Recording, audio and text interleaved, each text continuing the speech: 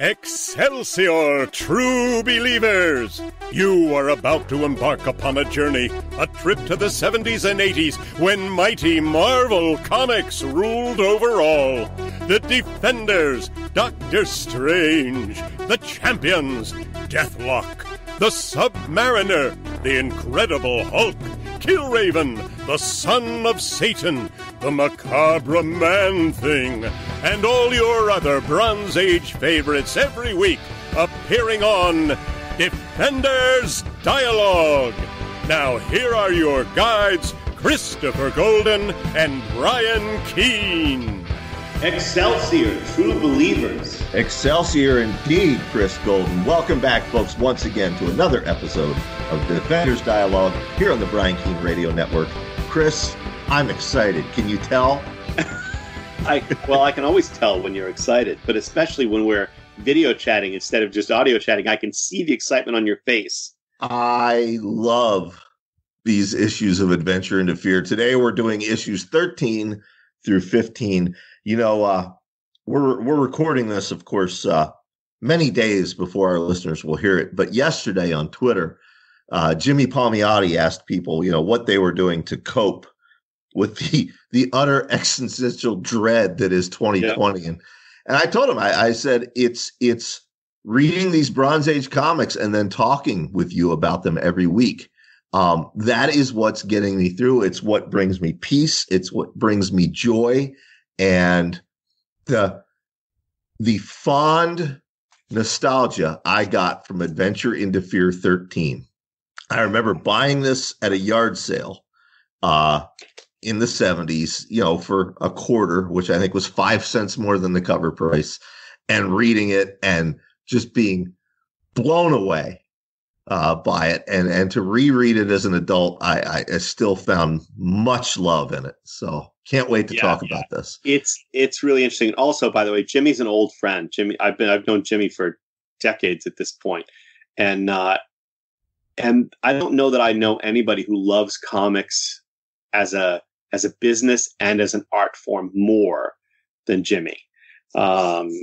He's an amazing guy, just like a true stand-up individual. And but I'm sure he'd love to wax poetic about this stuff with us. Yeah, I want to point out a couple of things here, just observations. The first is, reading these, it made me so sad that it's sad, obviously, that Steve Gerber passed away so young.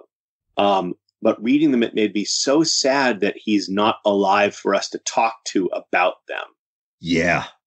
Because, again, and this my second point is, a few years ago, I'm a huge movie fanatic, right. And in fact, I've got this app now where I can track which movies I've seen, and I'm going through some years and I'm just like, I've basically seen everything. So when I come across a movie that's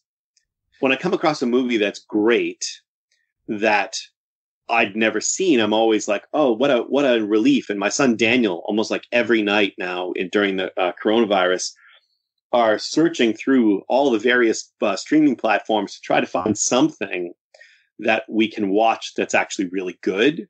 Right. Although Dan loves shitty science fiction and horror movies. But a few years ago, I I decided to watch a movie that I had been, for whatever reason, avoiding for decades, which is I had never seen the Tom Cruise, Leah Thompson film, All the Right Moves, which is from our youth. It's like prime time, our high school days.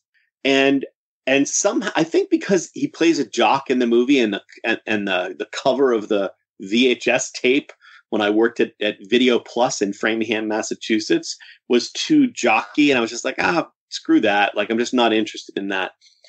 But for whatever reason, I had been disinterested in it, willfully, purposefully avoiding it. And I watched it, and I felt transported back to the age I was when the movie came out, and thought, I'm actually really glad that I missed this for so long, because for that brief shining moment, I was able to re-enter my life at that age and be like, wow, this is what it felt like to experience these movies for the first time, these experiences that we sort of shared culturally, pop culturally in that era. Right. I'm feeling right now exactly the same way about reading these Man-Thing stories, because I have willfully, purposefully decided decades ago that I was not interested in these, that I didn't like them, that they were boring, that they were, I don't know why. I mean, I'd read a couple of issues and they just didn't spark to me. But I think it was also just because, like, well, he's a big shambling lump of whatever, and it's not going to be compelling to me. And it's just like when I watched All the Right Moves. I read these 3 issues that we're going to cover today, and I'm just like, this stuff is so great. Yep. And there's, issue 15, there are some things I don't like about it, but it is laying the groundwork for a lot of stuff that's to come as well. Oh, yes. So I'm really glad that we're doing these. I'm having such a good time, and it's not the same as when we did the Defenders or anything else that I had a previous relationship to. Right. It's like, anyway, so it's great. No, I get it. That's how it was for me when we went through the Champions. Listeners will recall I had missed those as a kid, so they were new to me. And you're absolutely right. It transports you back to the era when you discovered this stuff. Not just the comics themselves, but everything in them, the Marvel value stamps, the letters pages, the bullpen bulletins, the ads, So I had that Mego Spider-Man back in the day. Yeah. I think we've talked about that before. My favorite of the Mego figures, whatever they were, was the Falcon. Yeah. And I don't know why, because again, they had these little the costumes were made of some kind of strange cloth. Yes. The fabric was really weird and stretchy. And for some reason, I liked the Falcon because his boots came off. And for some reason, but the problem is that on the Iron Man figure or the Falcon figure or whatever, or Captain America, I always lost at least one of the boots. Yeah. And if you lost one of the boots, you had to get rid of the other boot eventually, because then it's just stupid for him to go around with one boot. I lost one of Conan's, but I had the Conan one, and I lost one of his boots, and he looked stupid with one boot on. I remember taking the other one off. That's why Spider-Man made more sense, because he had no boots. Yeah. All right. Well, let's get into it. We start with Adventure into Fear, issue 13. Now, a reminder to listeners, Adventure into Fear was an anthology series. Man-Thing was the main story, and then they always do a couple reprints in the back. We are not covering those reprints, which are from Silver Age and Golden Age horror comics. We're only focusing on the Man-Thing stories. So this issue is titled Where Worlds Collide. Of course, the great Steve Gerber doing the writing, and Val Merrick on art, with Frank Boll on inks. 1972, this issue came out, Where Worlds Collide. And again, the art is fantastic. Val Merrick's art on these is fantastic. I also want to say I blame you, because last night, reading these issues, I went online and I ordered something I thought I would never, ever read. I ordered volume 1 of the complete collection of Howard the Duck. There you go. I'm proud of you. And I'm just like, and it hurt me to do it, but I did it anyway. I am rereading Howard the Duck on my own, just for my own enjoyment. I figure we probably never get around to them on this show, although we may. And boy, they still hold up. I almost want to cover them just because for the comics have never been political crowd. Yeah. It'll shut them the fuck up once and for all. Because Howard the Duck was nothing but politics and social commentary. I look forward to it. I don't think I was sophisticated enough to, you were clearly sophisticated enough to appreciate it when we were teens, or younger, but not I, sir. I wasn't, though. I have to credit a teacher of mine, Mr. Shue. He was the one that introduced me to Hunter S. Thompson. He was the one that introduced me to the music of Led Zeppelin. But he was also the one. This was Mr. Shue, like Mr. the guy Shue. from Glee. Yeah. No, well, is that a character from Glee? That was the teacher on Glee. Yeah. Well, Mr. Shu Now I'm was my picturing you learning to sing. Mr. Shu was in fact my English and drama club teacher. He knew I couldn't sing though. He'd put me in the musical and I would William Shatner my line, the lines I was supposed to sing. Annie, get your gun. I would get up to say, there's no business like show business, but we're getting off on a tangent. Anyway, Mr. Shu, I'm reading Howard the Duck in class and, he takes it from me. And I think he's going to, not give it back. But after class is over and he gives me the comic back, he explains the social subtext that was completely going over my head. I thought it was cool because Kiss was in the comic book. He was explaining everything that Gerber was commenting on. So I have to credit him for that.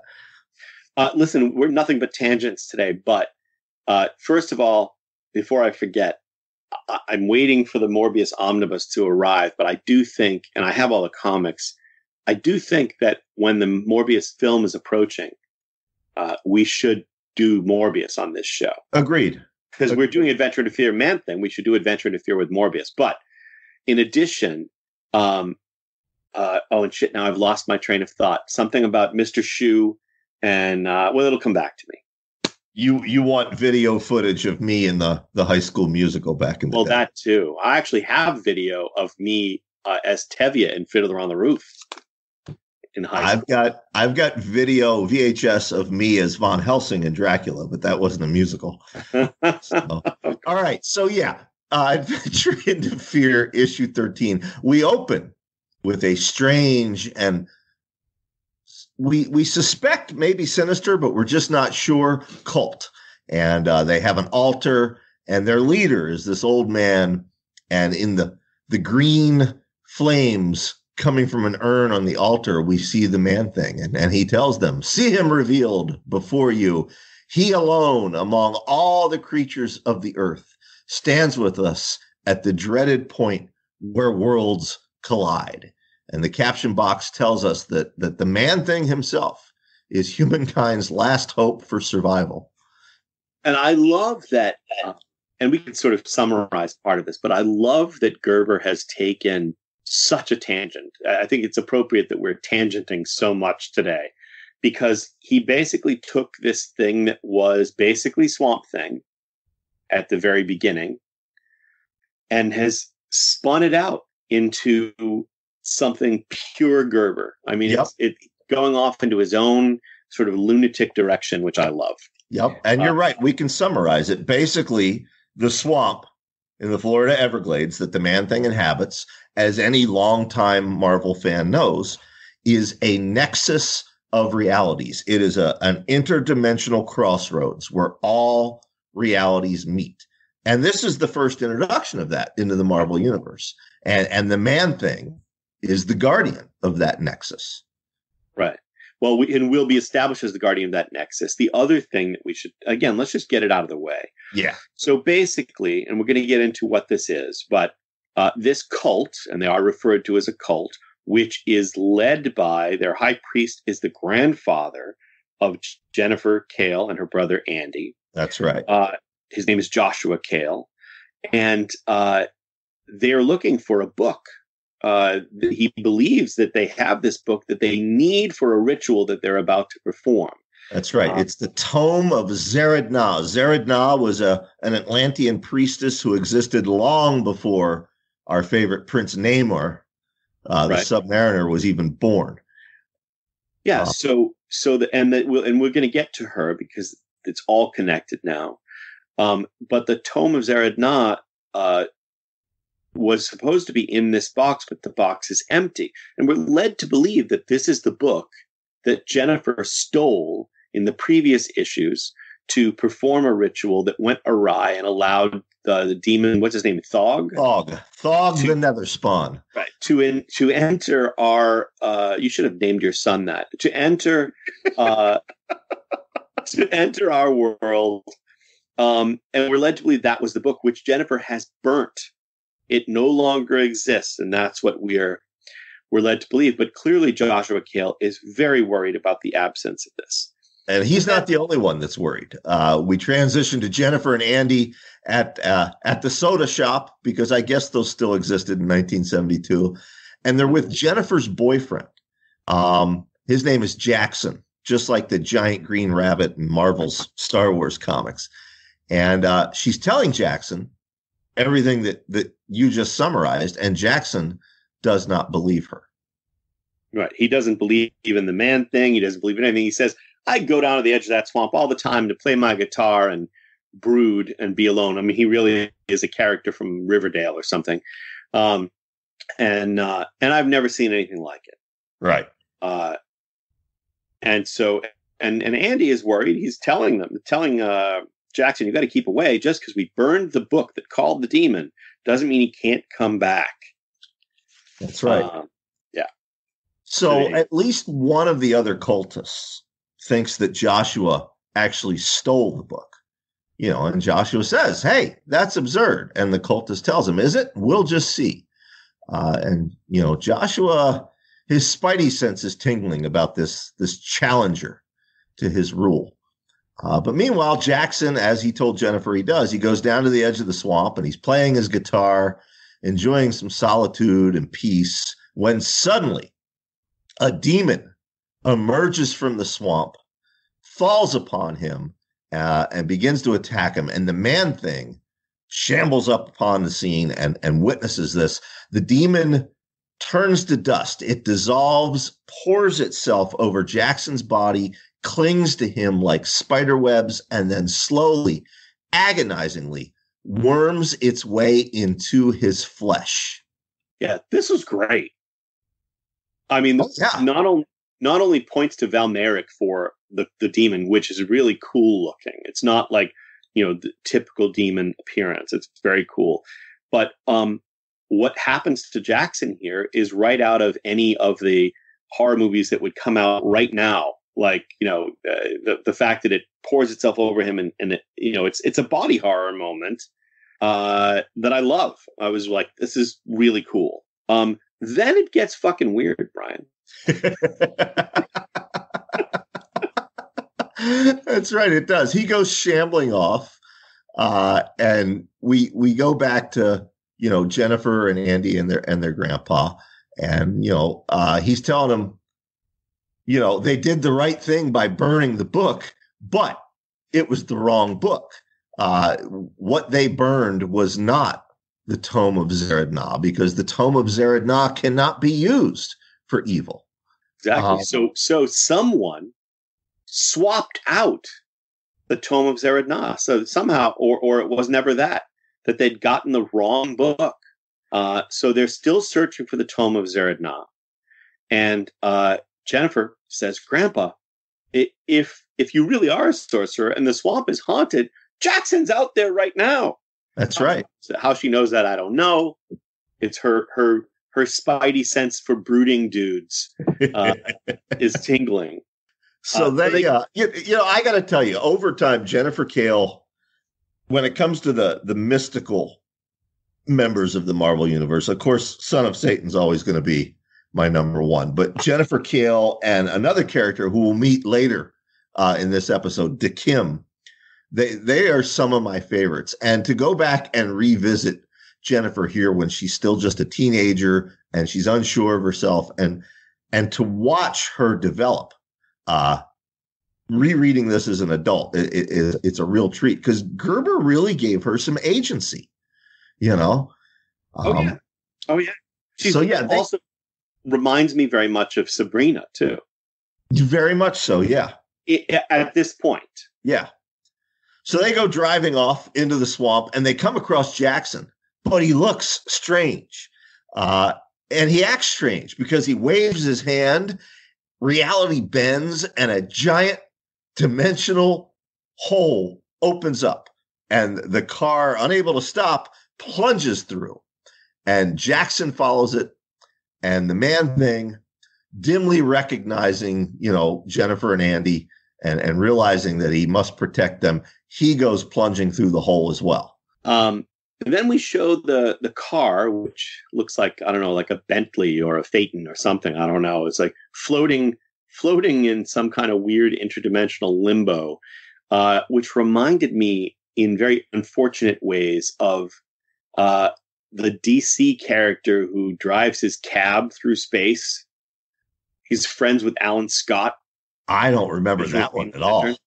I don't, I've only read, but whatever it is, I was like, oh no, I don't like that. But anyway, but then we have a really cool turn of events, a sad moment here. Yeah. And the return of Ted Sallis. Yeah. Reality shifts again. And the Man-Thing finds himself in basically this dimension of mirrors. And all of the mirrors are showing his reflection except one. That mirror shows Ted Sallis's reflection. And when the Man-Thing reaches out and touches it, the impossible occurs. Yeah. So Ted Sallis swaps places with the Man-Thing. And now Ted Sallis is with us, and all the mirrors but one show his reflection, but one shows the Man-Thing. And the last thing he remembers was the car accident in the swamp. And then he's confronted by our old friend Thog, whom he recognizes but doesn't know why. That's right. Thog then summons what appears to be Ellen, Ted Sallis's partner. Betrayer, yes. And she appears, and she tells him that his human form is his to keep if he will kill the humans who also came through, meaning the Kales. And Ted Sallis says, "You must be joking. I'm getting out of here," and he takes off. Well, and he makes a choice, Brian. He goes back to those mirrors, and knowing what the stakes are here, and knowing that what they need is the Man-Thing, he willingly goes back and trades places again with the Man-Thing, submerging his consciousness. Ellen is upset. She runs over what appears to be Ellen, but the Man-Thing grabs her, and her leg snaps off like glass, and then she fades to nothing. Yes. It's a really cool sequence illustrated here by Val Merrick. And Thog. Terribly, I've got to continue. I'm sorry. Which leads momentarily to the best part of the issue, which is Thog attacks the Man-Thing with some kind of bolt of hellfire, and the Man-Thing responds with the only weapons available to him. He starts picking up all of the minor demons around him and using them and hurling them at Thog as his weapons. He's fastball specialing all these little screaming demons at their boss. He is. And the dialogue here, Thog says, "Hurl my own demons at me, will you? Then I shall throw all the might of my own form at you." And he leaps through the air and dives into the Man-Thing, just like the Vision, merging through something. And when he does this, the Man-Thing bursts into flame, bursts into hellfire. Well, then, quickly we'll cover the fact that what's really going on here, which Joshua Cale figures out. Joshua Cale, who looks younger here, all of a sudden, Grandpa looks more like Stan Lee than an elderly man. But Joshua realizes that the whole thing is an illusion. It's a vast psychic mirage caused by the demon inhabiting Jackson. And they now realize it, and they should snap back to reality. But the Man-Thing doesn't know that they are in an illusion. He doesn't know that this is not reality. And they're trying to figure out, how can they make him realize this, Brian? Right. And they do, Jackson grabs a hold of Jennifer, and, says, "You must die." And the Man-Thing is having none of that. He likes Jennifer. So he grabs a hold of Jackson, brutally takes hold of his arm, throws the boy to the ground. And, the captions tell us the Man-Thing is waiting for fear, for him to know fear, because, whatever knows fear, of course, burns at his touch. But when he grabs Jackson and sees the fear, the boy doesn't burn. How can that be? Unless what, Chris? unless it isn't real. And the moment the Man-Thing realizes that what's around them is an illusion, they snap back to reality. He's holding on to Jackson, and Jackson starts to burn, but it isn't Jackson burning at the Man-Thing's touch. It's the demon inhabiting him, which is driven out and destroyed and becomes, his ectoplasmic form just becomes a pile of ashes. Jackson lives, and then we realize, or I should say that Joshua Cale realizes that Jennifer's connection to the Man-Thing means that not only is the Man-Thing a creature of destiny, Jennifer herself also is. That's right. Which leads us to Adventure into Fear 14, Gerber Mayerick with Chick Stone on inks. Yep. And this issue is called The Demon Plague. We see the Man-Thing fighting his arch nemesis, Hank the Alligator. And I can't remember, Chris, we came up with the name last week, but what did we decide to name the snake? I don't remember what we named the snake. Might be Dave. Dave? Okay, so we got Dave the Snake, Hank the Alligator. If you're a new listener wondering what we're talking about, throughout the Man-Thing comics, one of the tropes is you always see him fighting an alligator. And Chris and I decided that it would, in our continuity, it's going to be the same alligator every time. And that alligator is named after author and editor Hank Wagner, who listens to the show. Exactly. So Hank the Alligator, we open Adventure to Fear 14 with Hank the Alligator attacking. But he's not just fighting Hank here. He's fighting several alligators, a bunch of vultures. What are they doing there? And a whole fistful of snakes. So I don't know what's going on there, but it's a great splash page that leads into, I know what's going on. Brian. Well, yeah, seemingly the animals in the swamp in the nexus of realities have been driven insane. Right. But it's not just there, because 1,000 miles away in St. Louis, some kids are playing. They're playing cowboys, and one of them actually attacks his friend and like legitimately tries to kill him. Same thing happens in an office. Whips his buddy in the face. Yeah. Same thing happens at an office in Cincinnati, Ohio. There's an administrative assistant, and she's taking dictation. Her name is Miss Kelman. She's taking dictation from her boss. And Miss Kelman does what, Chris? Miss Kelman kicks him in the face, and I feel like this is like a 1972 Me Too moment. Ms. Kelman kicks her boss in the face, and he's a dick. So even though she's gone insane, he does have it coming. Yep. And in another sequence that again could be mirroring the times we live in right now, in Detroit, Michigan, a mild-mannered salesman who's driving down the highway suddenly turns his vehicle into a weapon of mass destruction and tries to run over pedestrians. Yeah.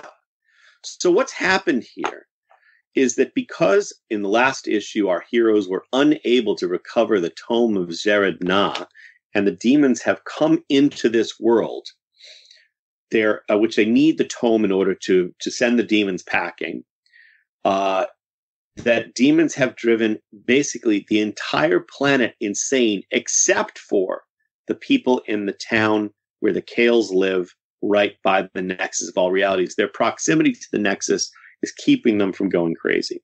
Right. So we have a moment where Man-Thing has Hank the Alligator by the tail and is spinning him around in circles and hurls him off across the swamp in a moment worthy of King Kong.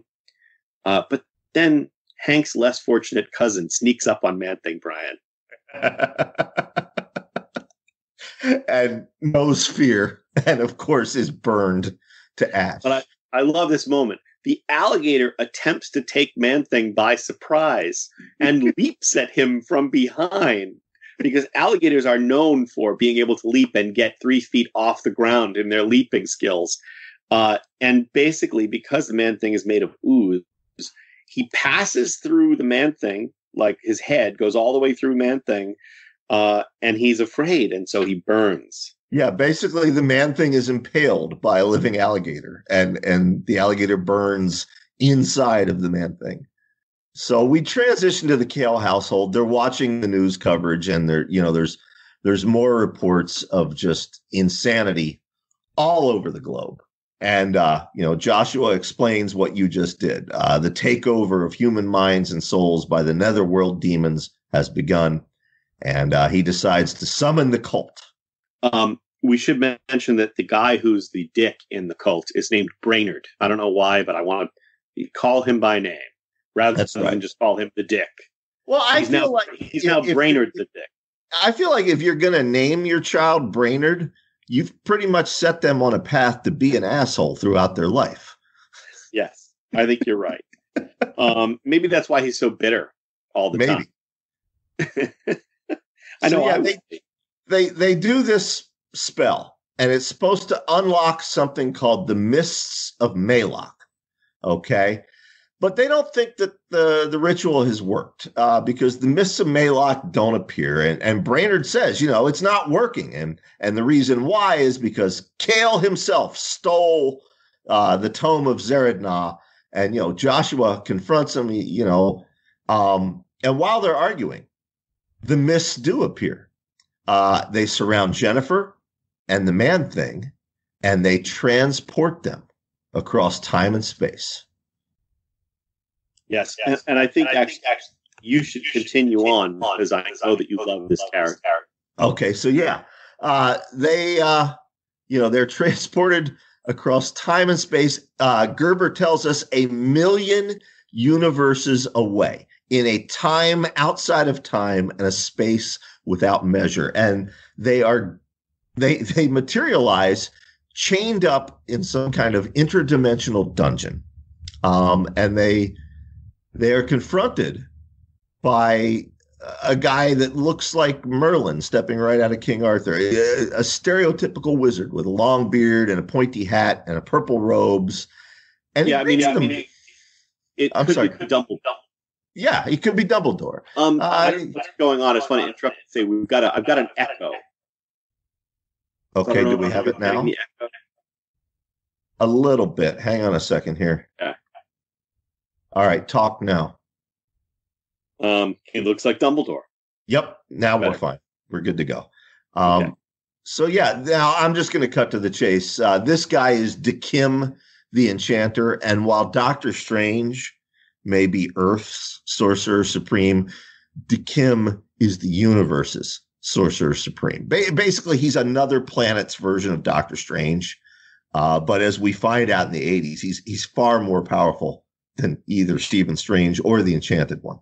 Well, and I want to jump in here for a second and speak in terms of Bronze Age Marvel Comics.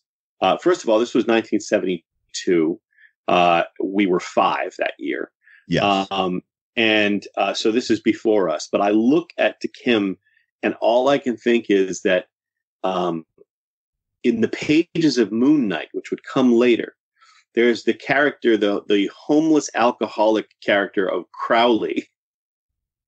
And if you look at Dakimh, he's basically Crowley in wizard robes. He looks rough, man. He's got a lot of mileage on him. That's very true. He looks like a drunken, unwashed, wizard. So continue. Yep. So he tells him, I'm Dakimh the Enchanter. You're on a world called Sant, S-A-N-D-T. The Mists of Malok brought you here to find the tome of Zerednah. For if that book resides on your earth, the demons cannot invade you. And Jennifer, quite rightly, she says, that book was stolen from my grandfather's cult. And Dakimh, by his words, he says that he doesn't believe her. He says, come, child, don't play innocent with me. But it's very important to look at the expression on his face. It's almost playful. So he tells him that, the two of them have to die, both the Man-Thing and Jennifer, because they're linked with each other makes them just as dangerous as the demons themselves. And so they're going to offer them one chance. If the Man-Thing will fight in their arena, he'll let them live if he wins. And thus we go to it sounds convoluted, and it is convoluted, but it's still fun. Yeah, and we can explain in the next issue. But yeah, to sum up, it's basically a gladiatorial ring. And Dakimh has arranged for Mongu the gladiator to fight the Man-Thing. That's right. The Man-Thing basically does nothing but dodge him. Mongu keeps trying to kill the Man-Thing, and the Man-Thing is infuriating him by dodging him until Mongu strikes and actually gets the Man-Thing, but all he hits is slime. And the Man-Thing gets up. When Mongu thinks he's killed him, he grabs Mongu. Mongu is afraid. And of course, because he's afraid, he burns. That's right. Jennifer demands to be sent home because the Man-Thing has won. And Dakimh agrees. Jennifer and the Man-Thing reappear back in the swamp. And the Man-Thing sort of wanders away, but Joshua Cale says the final battle is yet to come. Now, Brian, I have a question for you before we talk about issue 15. My question for you is, do you think that Steve Gerber planned what happens next with Dakimh? Or do you think that when he was writing 14, he didn't really know what the hell what he was getting at, and he decided as he was doing it, he was like, oh yeah, you know what I'm going to do? Because it feels like he kind of just was winging it. Well, I mean, we know from, you'll remember, for new listeners, if you go back, wherever you listen to this show, if you go back through our archives, we did a special episode. It was Scott Edelman's interview with Steve Gerber from when Gerber was still alive. And, he admits in that, because he was writing so many monthly comics, he would often make it up as he goes along. There's also a book of interviews with Gerber that I've read. And he says in there, a lot of times, he put the caption in the next issue box, like next issue, Howard the Duck fights Gorko the Man Frog. And that's all he knew. He had no idea to go with it. And then that would act as his writing prompt. So he very much was a pantser. He didn't plot things out extensively. He didn't outline. He made it up as he went along. And yeah, I absolutely believe that's what happened here between issues 14 and 15. Yeah, it makes total sense to me. And I believe issue 15 is a full-length issue, right? Hang on a second. Let me open it up here. With no backup. Because I'm reading it in the complete collection, and it seems like it's longer. Yes, this is a full issue with no backup. Okay. So it's Gerber and Val Mayrick and now Frank McLaughlin on inks. So Val Mayrick has a different inker every issue. And weirdly, Brian, do you want to continue or do you want to stop? I think we can get through it. I think we can get through it. A lot of this can be summarized. Yes. So I just want to say about this that it's really weird because the demons inhabiting everybody, it's got the U.S. military using military might on civilians in major cities, as we're seeing in Portland, Oregon right now. It has, just White House lawn becoming a battlefield. The White House lawn is a battlefield. I mean, it's like the whole world has gone insane, and when they're summarizing that. But then back at the Cale residence, the phone rings, and what does Andy Cale learn, Brian? The Man-Thing has left the swamp, left the nexus of realities, and he's running amok in the town of Citrusville. And I wondered if you might know the guys on this page, because a carload of hillbillies is driving at Man-Thing and shooting at him to protect their Second Amendment rights. And it's George and Orville. These are my neighbors. I see them all the time. They don't understand why I too am a supporter of the Second Amendment, and yet I believe that we should need licenses and things to buy our guns. Yeah, these are the guys I debate and argue with all the time. They're the ones that laugh at my Biden sign amidst their sea of Trump signs. And these are the guys who aren't going to wear masks. Yeah.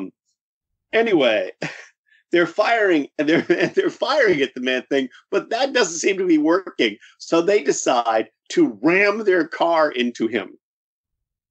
I got to admit, it's a good idea, but it doesn't work. They're not wearing seatbelts. They're standing up in the back of the vehicle, and they decide to ram their car into the man thing.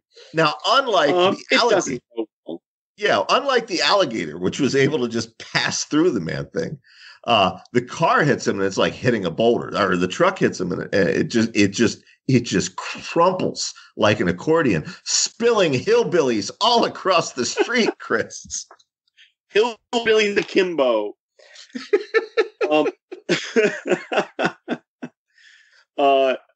Anyway, unfortunately, what happens here is the man thing drops dead, and of course, the hillbillies think that they've killed him, and they're dragging him away with a tow truck. And Jennifer's going to go with them to see what happens to the body. She's grieving for him. They're mocking her tears, of course, because that's what such people do. But the reality is that it isn't that the man thing has died because of anything that humans have done. It's the presence of all these demons that have been using him as their entry point into this world that's essentially poisoned him to the point where he has collapsed and appears to be dead. That's right.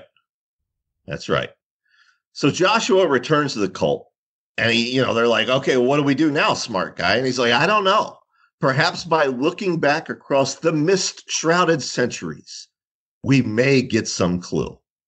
And thus, he fires up a brazier, lights the incense, and they see a vision of the days of old Atlantis before Prince Namor.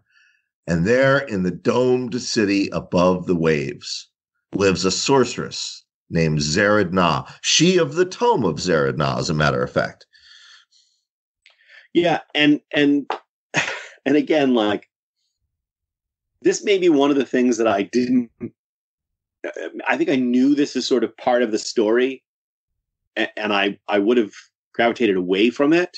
That's not the right word, but I would have moved away from this, because even now reading it, I was like, can we just stick with the horror in the swamps? But this is vital. This is vital to the story of Swamp Thing. It is, but we can summarize a lot of it. Zered-Na is a priestess in Atlantis, and she is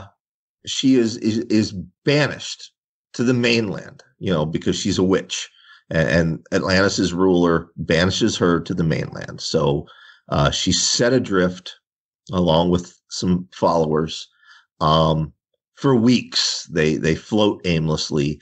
And in that time, she meditates, and the Atlantean gods show her the future of mankind, the wars and horrors, the wonders and superheroes of eons to come. She sees everything from, the Middle Ages all the way up to Captain America and Spider-Man. Eventually, they reach land, and they find a cave, and she decides that she'll make it her home, and she's gonna write her book, which tells of the demon plague to come. She also talks about the fact that at opposite ends of infinity, and I'm reading from her, lie two spirit worlds.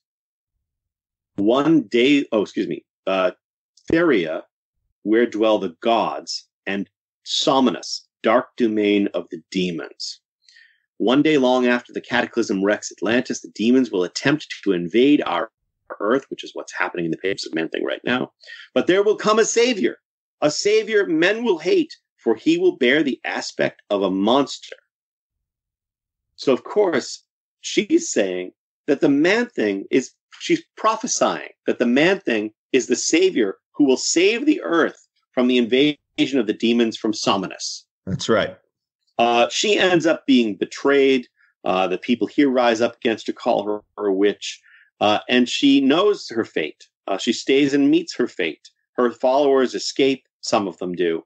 But she is stabbed and dies, and her body is burned. But they escape with the scrolls on which she's written all of her prophecies, which is the Tome of Zered-Na.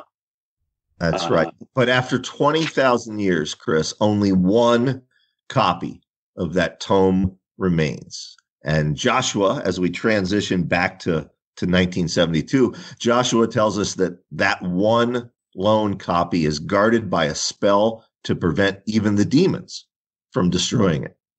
Yeah, and of course, the only person who still remains, the last of the ancient disciples of Zered-Na, immortal by her hand, she gave him immortality, is the enchanter Dakimh.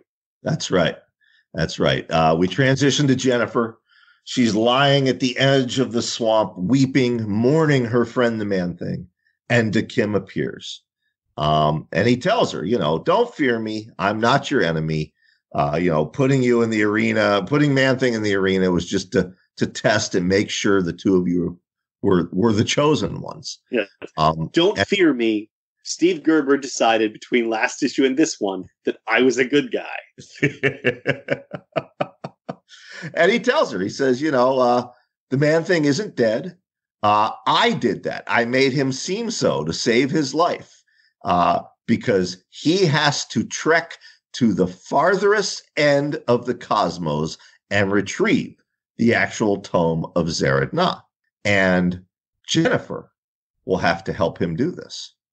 Yeah, and to do that, first, Dakimh must garb you in the manner of a priestess, and with a wave of his hand, suddenly, Florida swamp girl Jennifer Kale, like a character out of Gator Bait, famous 1970s exploitation movie, is now dressed just like the sorceress Zered-Na.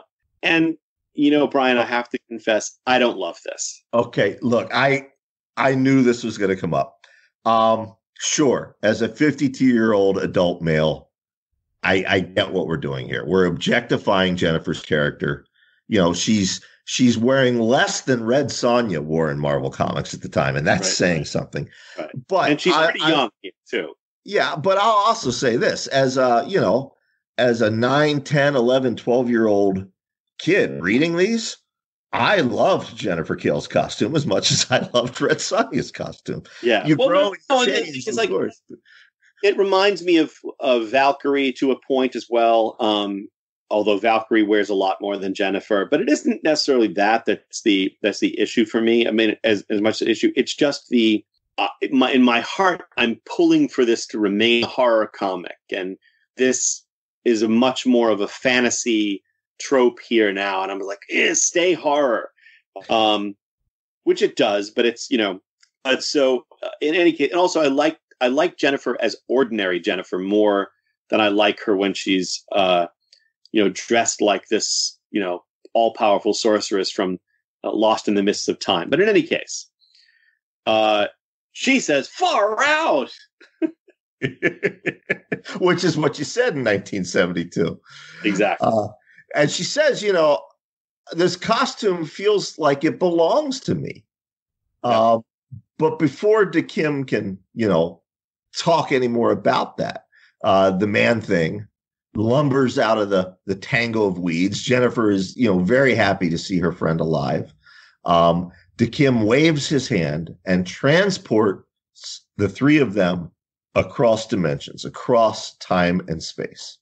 Now, I want to say two quick things. The first is that I'm really glad Gerber wrote this rather than David Anthony Kraft, because the scene that covers the next several pages would have done 5 issues if Kraft had written it. Defenders Tunnel World all over again. Yeah, exactly. And secondly, I want you to cover this next bit because it is very much a young Brian Keene's moment here. Oh, it very much is. So they go traveling across time and space, and they reach this burning orb outside of space, and inside they come in a throne room, and there's an altar, and the Tome of Zered-Na is on the altar. All they have to do is seize it. So Jennifer, I love this sequence. Jennifer reaches out, takes the Man-Thing by the hand, and leads him towards the tome. But it's not as easy as it looks. As they approach, and as Jennifer reaches for the book, this diminutive little man appears, and he starts dancing. maybe 6 or 7 inches high. Yeah. Please. But please, Brian, read his dialogue. Well, I'm gonna. He starts dancing upon the thing. And I want to tell listeners, this is 72. So this is before Steve Gerber gets his Defenders run and creates the elf with a gun. But this is the genesis. You see it right here. Because the little man says, I'm an elf. My name is Yop. And hell begins when my dance stops. And it's just this has got to be the point while writing the script where Gerber was really high. You know, he was stoned as hell while he was writing this. But so basically, somehow the veil is lifted from their eyes, and they see that in fact they're not in this room that they thought they were in. They're in this horrible, hellish landscape where Joshua Cale and Andy Cale and a bunch of the cultists are basically crucified, and she needs to save them. And Dakimh is gone. He's not there to help her save them from the dark domain. And as Jennifer watches in horror, this mass of molten rock and lava begins to stir. It's like a lava version of the Man-Thing, except this one can speak. And it says, Zered must die. And when it says this, it's reaching for Jennifer, who you'll remember is dressed in the garb of the priestess Zered. But the Man-Thing is having none of that. He wades in, and he and the monster fight it out. Yes, they fight it out, and Jennifer needs to help. She's trying to figure out what to do because, according to Joshua Cale, the rock creature's heat is taking the moisture from the Man-Thing's body, which will kill him, and the Man-Thing is weakening. Jennifer grabs the tome of Zered, and the moment she does, and trying to read it, instead, they're transported back to the swamp the moment she has it in her hands, and now the tide has turned. That's because right.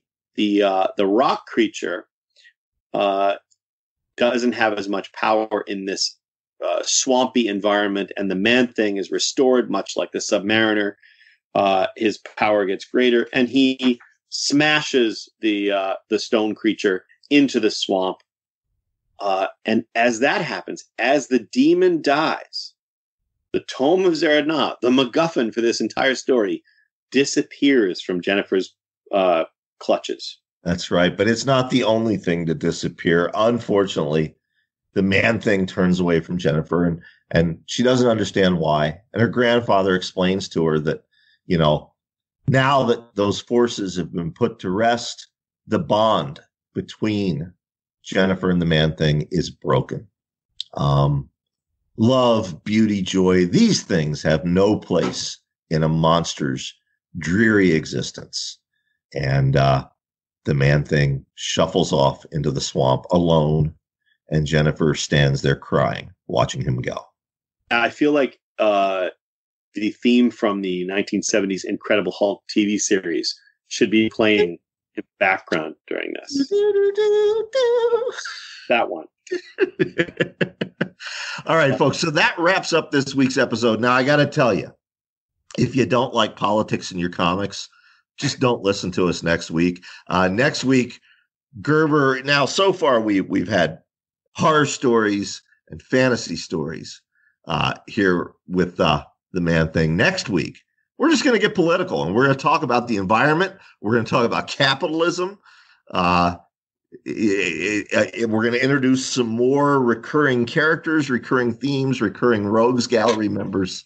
I don't know if you've read ahead yet, Chris. No, I haven't.